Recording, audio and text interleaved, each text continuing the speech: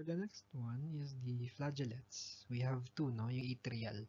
So, first one yung atrial flagellates muna. So, simple lang naman yung atrial flagellates. Just like the amoeba, they have the cystic stage and the trophozoite stage. So, the cystic stage and the trophozoite stage. Although their trophozoite stage, instead of pseudopods, they have flagella. So, for example, we have the Georgia lamblia, cystic stage, and then the trophozoite stage. So, ganyan ang life cycle niya. Though the trophozoite, they will divide through binary fission. So, ganyan lang siya lang. Yan, cute, diba? Ganda ba yung drawing ko? Yan, smile. Okay, that's it. So, flagellates possess the whip-like locomotory organelle called the flagella. The motor component is the flagella and the axonims, no? And their neuromotor apparatus is the kinetoplast, which contains the blepharoplasty and the parabasal body. No? So, if you want to have a if you want me to illustrate, no, ayan, gagawin ko na. So, ito yung trophozoite mo. Yan, 3D yan kunwari ha. And then, this is the axonims. Yan, axonims yan. The kinetoplast is nasa loob. So, kaya medyo patabain natin ng konti yung kanyang trophozoite. Kinetoplast, yan nandyan. And that kinetoplast, yung kinetoplast na yan, meron siyang blepharoplasty and the parabasal body. The blepharoplasty is like your, paano ba? Kung meron kang car, parang yan yung inyong motor, no? Yun yung motor sa loob. While yung parabasal body, parang yan yung covering ng inyong buong kinetoplast. And then the axonims, yan yung mismong axonims, sorry. Yung flagella, yan yung mismong gulong ng inyong sasakyan, no? Para makagalaw talaga siya. Okay? So, flagellates, we have the Georgia lamblia, or the Georgia lamblia intestinalis. That is the main species that is infecting the man, no? Yung gay bowel syndrome or traveler's diarrhea. So, the other name for the pathogenesis of your Georgia lamblia intestinalis is the giardiasis or the malabsorption and could cause steatorrhea. What do you mean by steatorrhea kasi? In the CM, sabi sa steatorrhea, you have a stool with fat, no? Or fatty stool. That is your steatorrhea. So, traveler's diarrhea or the gay bowel syndrome. It is called gay bowel syndrome. A fun fact because in the first Georgia lamblia cases is in the bathhouse, no, wherein a lot of males are naliligo doon, no, or nagpapa-jacuzzi. However, ginawa ng mga gay association noon, LGBTQ association doon sa bathhouse, doon sila gumagawa ng orgy. Orgy is parang sexual intercourse between a group, no? So, group orgy sila doon. So, doon kumalat first yung Georgia lamblia, no? Kaya siya tinawag na gay bowel syndrome. So, the trophozoite is the old man with eyeglasses, no? Please take note of that. And there is another species of Georgia lamblia, is what we call the Georgia lamblia duodenalis. Okay. The difference naman, syempre, nasa pangalan na. The Georgia lamblia infects your intestines, while the Georgia lamblia duodenalis infects your duodenum. We have also the Trichomonas species. The difference between the Lamblia and Trichomonas is the Trichomonas does not have a cystic stage. Please remember that, no? They have the undulating membrane. Undulating membrane, ito yan, drawing natin siya, no? Makikita nyo yan sa katawan niya mismo. This is the undulating membrane. Undulating membrane. The purpose of your undulating membrane is for that particular parasite to move freely sa blood, because blood is a bit of malapot, no? Parang malapot yung blood. So, para makagalaw ng maayos yung inyong Trichomonas species sa bloodstream, kailangan niya yung undulating membrane. So, the motility is the jerky or tumbling motility. Dito naman pala sa Georgia, no? Sorry, hindi ko nasulat. The motility of your trophozoite is falling leaf motility. Please take note of that. Okay. So, we have three significant species of your Trichomonas. The Trichomonas hominis, which is found in the intestine. Trichomonas tenax, which inhabits your oral cavity. And syempre, the Trichomonas vaginalis, which is present in your genitalia. So this is considered as the most prevalent non-viral STI. But, and however, it is only pathogenic. Kanino? Sa females. Though the males could be a carrier, it is highly pathogenic on females, meaning they could cause certain diseases such as irritation, itchy feeling dun sa vaginal area, no, ganon. Although in high cases and rare cases of your Trichomonas vaginalis infection on males, it could cause infertility, no, pero very very rare lang yan. Next is the Chylomastix mesnili. It is a non-pathogenic flagellate. The next one are the hemoflagellates. Otherwise known as your blood and tissue flagellates.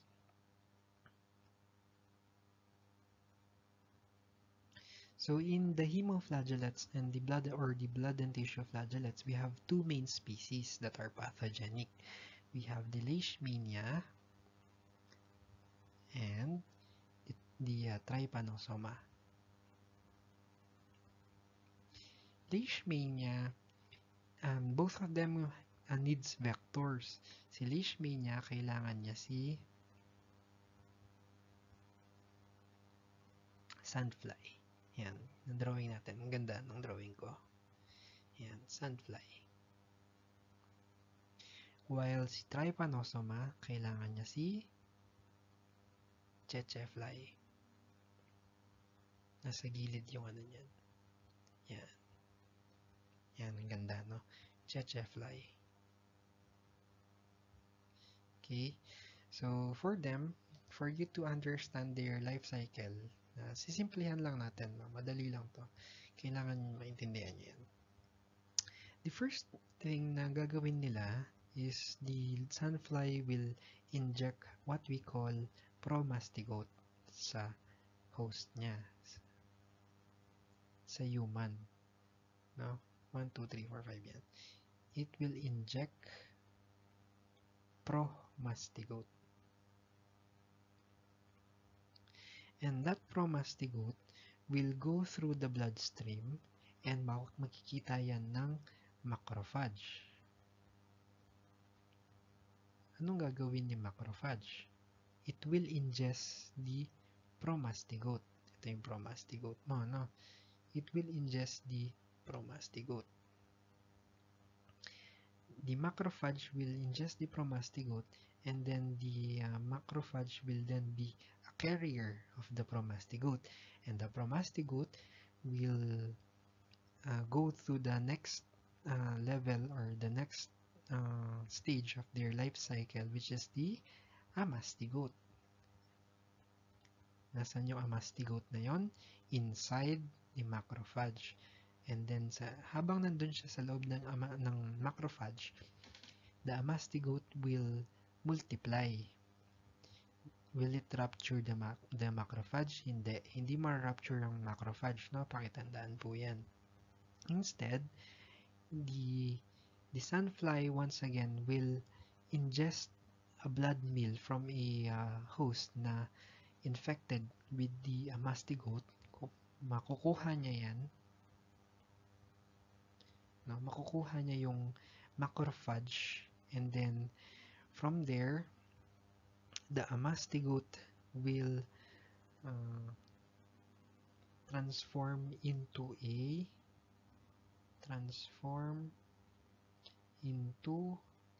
promastigote. Saan? Sa fly. Sa fly ito, no? Fly. Ito, sa humans. So, kung promastigote na yan, babalik na siya sa dati, sa cycle natin. So, inject promastigote, na ganun. No? So, the infective stage of your leishmania to humans, human host, no, is the promastigote. While the infective stage to your vector is the amastigote. Okay? Please take note of that. Next, the trypanosoma or your trypanosoma species on the other hand. So same lang din. We have the cheche fly. It will infect a human. Kukuha ng blood meal. No? Anong mangyayari ngayon? The trypanosoma will multiply through binary fission. So the hindi ko nasabay yung first stage. The first stage is the trypamastigote.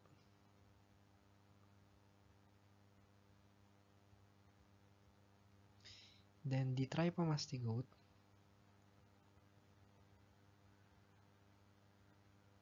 will multiply through binary fission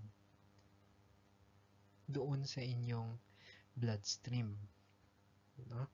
And then from there, the trypamastigote will be ingested by your cheche fly once again. No? So in the humans, meron ka lang trypamastigote, no? Walang pagbabago. So ito yung human stages nila. Sa trypanosoma, it's just the trypamastigote, no? And then, so ingestion ulit ng fly. So from trypamastigote, medyo mahaba na yan to. Magiging siyang procyclic. Magiging siyang epimastigote. Tapos magiging siyang metacyclic. Lahat to sa fly na to, no? Sa fly. So, magiging siyang procyclic trypamastigote, and then epimastigote, and then metacyclic trypamastigote, and then once again, it will go back to the dito, no? As a trypamastigote. Medyo pangit yung sulat ko, hindi yung flowchart ko, no? Pero, if you want to have a clear understanding nung cycle nila, you can look naman sa CDC. So basically, the infective stage to humans is the trypamastigote as well as cheche fly. So hemoflagellates, you have the trypanosomes and the leishmania. So it may infect the blood, lymph nodes, muscles, and the RES. RES is the reticuloendothelial system, no? So we have 4 morphologies or stages, or the apet, the amastigote, promastigote, epimastigote, and trypamastigote. So they require vectors to infect hosts. So madali lang yan. Pag leishmania, sandfly. Kapag trypanosoma, Cheche fly. No? So a mastigote is round to oval. So they are all diagnostically important, no? Kasi the sample for a mastigote can be the tissues, muscles, the CNS as well, and the CNS macrophages. Promastigote, on the other hand, are long and slender, and blood is the sample immediately after transmission. Epimastigote can be long and slightly wider, and the sample is your arthropod vector. And lastly, your trypomastigote has a CS and U shape, and your sample is blood. So Leishmania, the vector is once again sandfly, the phlebotomus species ng sandfly. The diagnostic stage is the amastigote. Okay, we have three significant species of our Leishmania. First one is the tropica. It is common name is the old world cutaneous leishmaniasis, and the habitat is skin, and it could cause dry lesions. The Braziliensis is the mucocutaneous leishmaniasis because the habitat is mucosal, the mucosa. No, it could cause the weeping lesions, or this is more of a wet lesions. Ibig sabihin, the dry lesions parang meron ka lang eczema na medyo mas reddish and it's much bigger. And pag Braziliensis, it is weeping. So, it is slightly parang lumalabas yung plasma dun sa inyong sugat. No? The last one is the Donovani. It is otherwise known as your visceral leishmaniasis, and the habitat there is the organs. No? This is the Kala-Azar, or the dum-dum, or the black fever splenomegaly. Black fever because it could cause your skin to turn black, no? Kasi yung infection niya um, sa macrophages, it could also damage your RBCs. No? So, pwedeng madamay yung RBCs mo. Kaya black fever. The next one is the trypanosoma. The vector for your brucei is the cheche fly, and for your cruzi is the redovid kissing bugs. No? The diagnostic stage is the trypomastigote.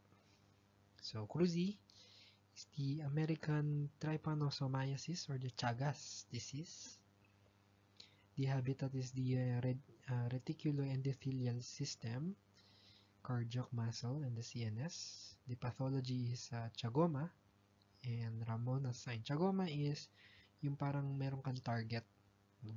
Parang may target. Ganyan na kagat. Yan. Ganyan na nakagat sa ano mo. Yan yung ganyan yung itsura ng kagat ng isang redovid bug. No? Parang target siya. Okay, that is the chagoma, or the Ramona sign. The next one is the trypanosoma rhodesiense, the East African sleeping sickness. So, they are almost the same, no? The rhodesiense and the gambiense, because these are all brucei species. So, the habitat is febrile, under your febrile meaning feverish stage, no? Pag linalagnat yung pasyente mo, the habitat of your trypanosoma brucei species is in the blood and lymph tissues. And if you are sleeping, they are in the CSF because they could cause the somniscience, no? Ayan, to. So, ayan. Somniscience means yung sudden urge to sleep anytime and anywhere, no? Ganun. So, meron siyang Winterbottom sign and the Carandel sign. Pag Winterbottom sign and the Carandel sign, that is your enlargement of your lymph nodes, no? So, parang may kulani, pero it's much bigger than the regular kulani. Yun yung may winter bottoms and carandel. Okay? The next one is the class Ciliophora, no?